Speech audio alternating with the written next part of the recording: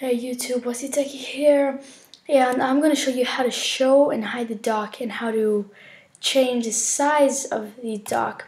So I'm going to go into System Preferences. This should be in your dock, otherwise come over here to your search menu and search System and it will show up. So that's how you do it if you don't have it in your dock.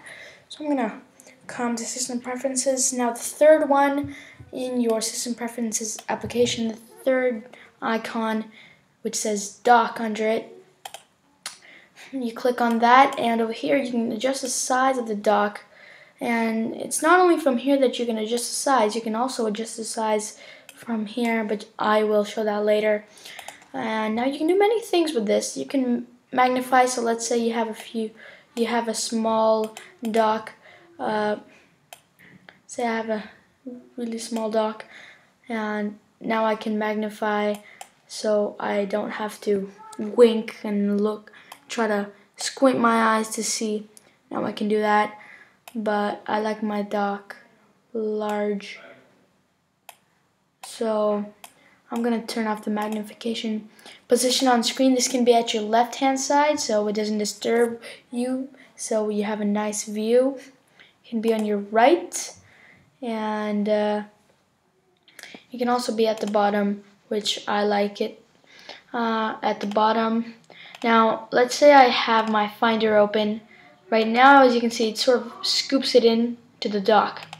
I can also make it sort of just square in to the dock like this. So that's an option also.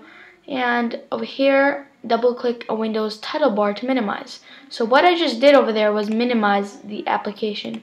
If you don't like going all the way over here to the left hand corner to minimize the application, double click on the title bar of the application where it has the application name, and it will minimize if you want that. Now we can also minimize windows into an application icon. So as you can see, right now it was going into the System Preferences. The System Preferences application was going into the dock, but in fact now I can make it go, if I don't want my dock to get too big, I can make it go inside the application. Now I can sort of right click and see which ones are open. Animate opening application. So let's say I want to open my notes application. It's going to bounce up and down, so I can animate it. And over here I can also unanimate it so it doesn't animate. What else can I do over here? I can come automatically hide and show the dock. So now the dock is hidden. When I scroll my mouse over here, the dock is going to reappear. I can also do that from here or from here. So that's how you do that. Show indicator lights for open applications. So as you can see, QuickTime Player and System Preferences is open. I'm gonna do that, and now it doesn't show that they're open.